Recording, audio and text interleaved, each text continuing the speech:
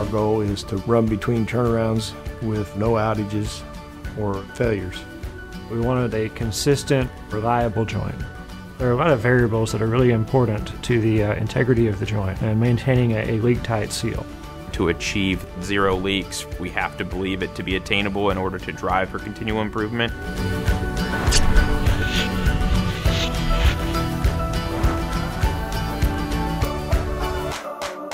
Inspiration for our flange management program here was with the Woodward initiative that was captured in their Sealing Up Safety submission to the Wilson Award last year. The flange is a critical part of the process here. It keeps the product in the pipe.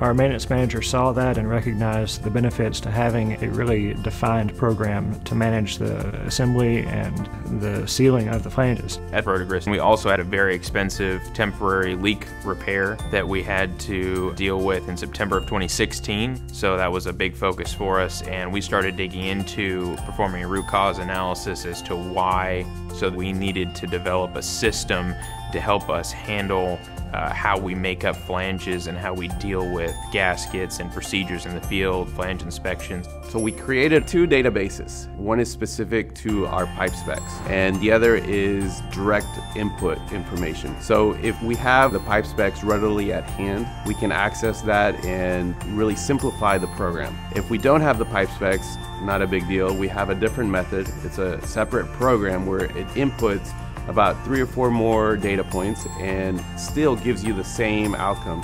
Michael was on the maintenance engineering team at the time, working with myself and a couple others in order to build the framework of the program. When you look at a flange, it seems pretty simple. You've got the 2 faces, you got the gasket, you got the bolts and nuts. But as you start getting into it, you realize how many variables are really in play there when it comes to the process conditions, temperatures, pressures, gasket type, bolting type, lubrication, washers. So we really just wanted to come up with a way of capturing each successful joint into a database where in the future, as they went back to tighten that joint again, they could use that procedure and that method as they went forward. We worked synergistically with Woodward and Greg's team in order to help us develop this program and trying to implement that at this site.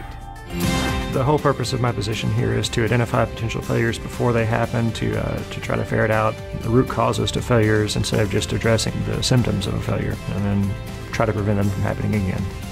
We've had in the past a misalignment on a flange, and it could be caused because it was over-torqued on one side or they over-crushed the integrity of the gasket. So we want to try to reduce that risk so we don't have to worry about going back to do a job more than once. What we discovered is that we were really relying on technician expertise and experience to know how tight we should go on a specific flange joint. But we determined that we were actually over-stressing our flanges. And so when we went tighter, it just made it worse. So at that point, we just had to back up and find a lower torque value that did not roll the flange. So we had a systemic gap on how we were going to do it technically, but then we also had a systemic gap of, well, how do we get this information to everyone in the field? With this program, you have your torque step, your star pattern, then your circle pattern, and then your sign-offs by the person doing the work. So once that sheet's made for that flange, all you gotta do is go to that folder and everything's there. You don't have to recalculate everything because that all goes into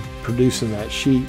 It helps take our technicians step by step through the process and ultimately gives us accountability of every flange that's being worked on. Since we've implemented this program in the latter half of 2017, we've had a leak-free startup at each plant. I feel confident that I could give a sheet to a group of Boilermakers and then go out there and identify the flanges, take them apart and reseal them and have 0 issues on startup. The complexity of this program is immense. It takes multiple variables, and the effort to put it together took weeks to come together. It's not business as usual here. We're always looking for a better way, a safer way, an improved way of doing things. Michael, he has been a very, very, very big player in this, and he's put a lot of time and research in it to make sure that we have the right yield.